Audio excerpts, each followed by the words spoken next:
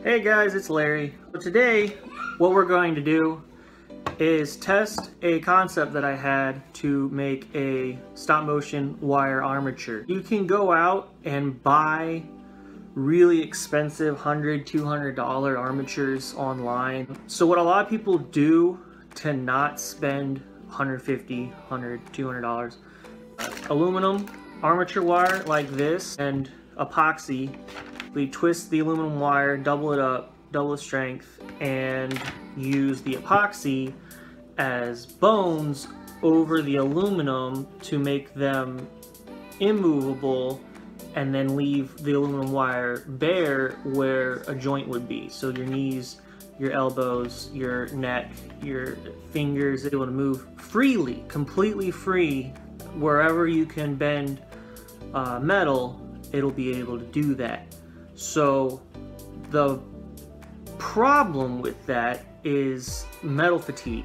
Over time, the constant bending and unbending and rebending, and you're doing 24 frames a second, that's one little movement per 24th of a second over a 5-8 minute long film.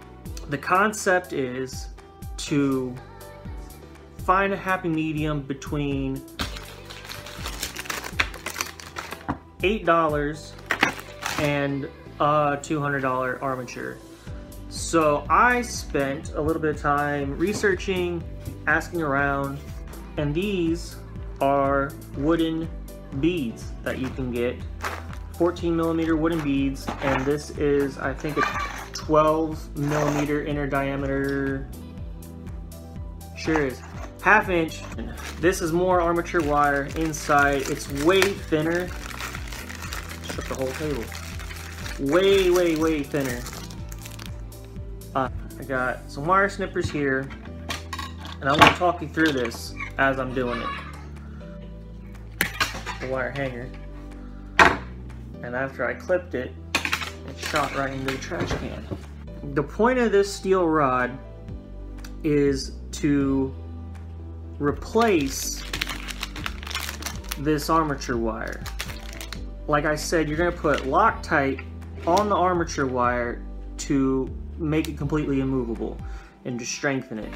Steel rods don't move that great for minute positioning. If you wanted to make an armature wire skeleton out of this stuff, you're going to be in a world of hurt. It's not going to move how you want it to move, and that force that you put on it might not be 100% focused where you want it. It's really hard to control that amount of energy in your body. Bump your whole puppet, might bump the whole set, ruin the whole set.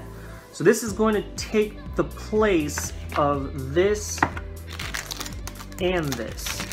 So step one, we're going to take one of these. This is like a pack of 100 I got for $8. These things are pretty tiny. This would be perfect for everything, every joint, neck, shoulders, your hip, for your legs, eyeballs. The idea is that's your bone. Okay? If you have a ball and socket joint, this is going to be the ball, and this is going to be the bone. And now we have to build a socket. If you can create a socket that holds a ball in place, it's not going to cause any stress on any of the metal components, and you're not going to create metal fatigue in your armature wire. And that is what the really expensive professional pieces do in order to mitigate that risk. They use ball and socket joints. So we're going to make a poor man's ball and socket joint today. So I'm going to clip the bone right about here. That thing loves going back in the trash.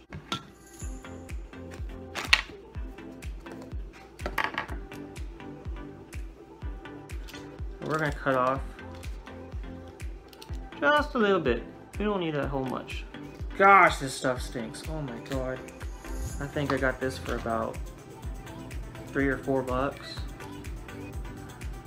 Be rock hard. I don't even know if this stuff is rated for metal. I just got the cheapest epoxy I could find. Roll it out. Remember how you're a kid with no creativity in preschool and they gave you Play-Doh and you just made an army of worms? You can see I got epoxy running all the way through it. My bone.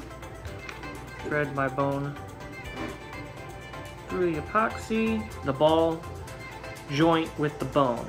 So this steel rod is now secured from both the inside and the outside of my ball joint. So it says wear gloves. Did not do that. I want to wash my hands. I'm going to take these.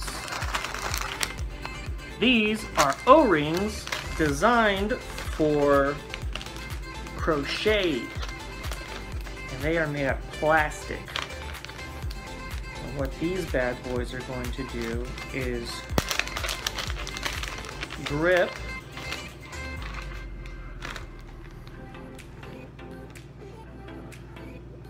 they're going to grip my wooden ball like that. And my math was wrong.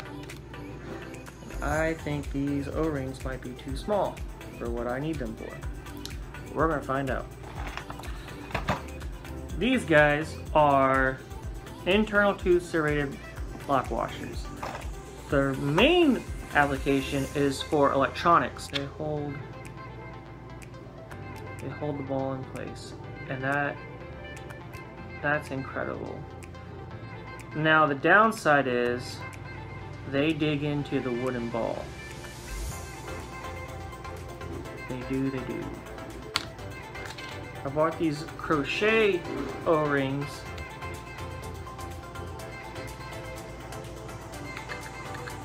These are the wrong size O-rings. Way too small. Way too small. But we're gonna see if I can get away with just using these lock washers. The reason why I picked serrated, it was never for the serrations to dig into the wooden ball. It was to route wire through the grooves, wrap them in over the top, and lock these two together. And then you can position the ball in any direction that you needed to. So I'm not completely disheartened that my O-rings came out too small. Proof of concept right there is exactly what I have. So we're gonna see if it works on this. And I hope it does.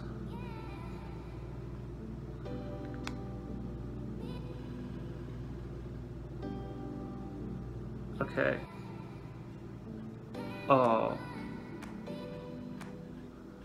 Oh, that's nice. Yeah, okay. Alright, this is gonna work. This is gonna work. I'm excited. This is gonna work. Alright. 1/16 inch aluminum wire. Like a glove. So we're gonna take this. We're gonna run this through the top. Yes. And I'm going to thread every other tooth, and that worked beautifully. I'm going to anchor the aluminum excess like that. So it goes up, down, through the teeth, and a little bit of excess I've curled right back underneath the washer. Every other left foot you say kill. I'm sewing 2 pieces of metal, and it's tight on one side, which makes sense because I'm sewing this together in a circle. So what have I learned? This is definitely not evenly spaced all the way around, and that might be a problem. It might be easier to move at a certain angle than at others, which would be a huge headache for animation. Don't want to do that. I want it to be consistent. because it's already a tedious process to take a picture and move it a fraction of an inch. Insane. It does not want to be evenly spaced. See, that's right up next to each other, and that's about the distance I want it to be. And what's to keep this from loosening up over time? All right, let's test it. So I'm going to make it go fractionally from here to here, and it should not move after. I don't like that. I do not like this at all. Yeah, as you saw, I just wiggle it a little bit out of place. Oh wait, hold on. No, but I don't want to keep messing with my puppet to make sure that it holds its place. So that worked. I was able to go from here.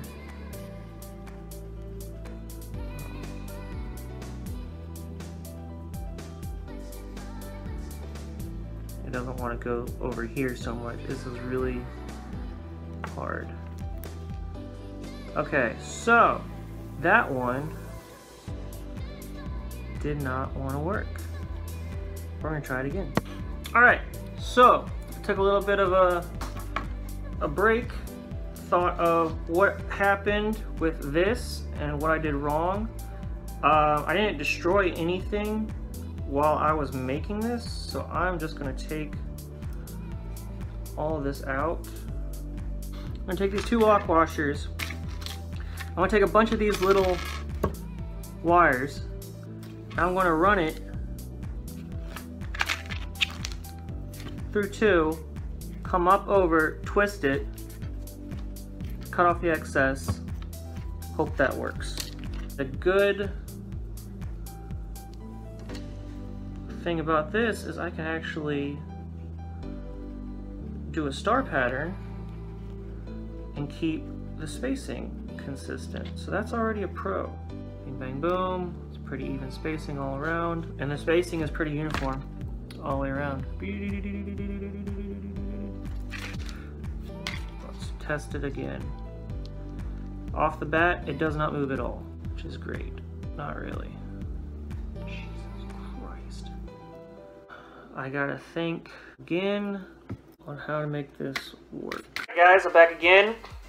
While I was away, I have perfected the design. What I have done is I have taken the lock washer, sandwiched a piece of sponge.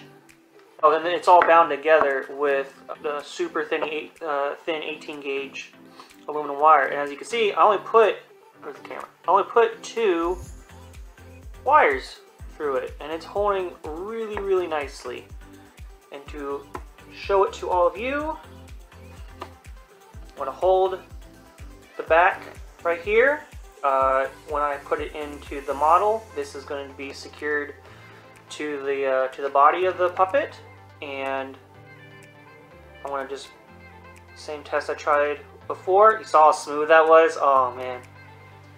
Up, up, up, up.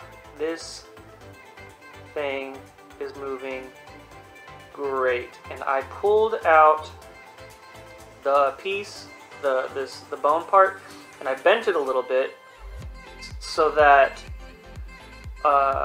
you can keep the arm straight down, because the way it is, it's hitting the lock washer, and so it's like that. It's at an angle. But I took it out and I flipped it, but I did that so I can show you, as well as going along one axis and go back and forth, and we could also spin in another axis. This is the perfect amount. I could just boop. So I want to get my knife, and I'm going to trim this up around. This is a bunch of trash that I put together. So thanks for watching. I'll catch you all next time. Have a wonderful rest of your day. Signing out.